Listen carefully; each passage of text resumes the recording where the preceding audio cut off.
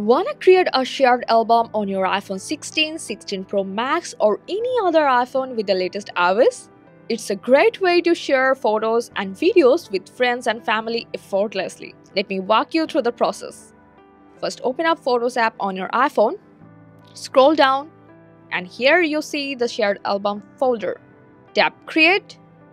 Now give a name to your album. Tap the plus icon to select the photos or videos you want to share.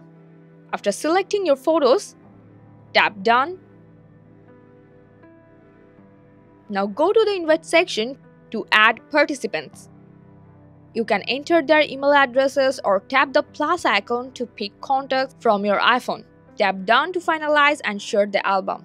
After sharing your album, the receiver needs to accept the request. On the receiver's iPhone, open the Photos app, tap on the profile icon, select Shared Album, accept the prompt to complete the process. And that's it. You have successfully created your shared album. You can now view it under Shared Album in the Photos app.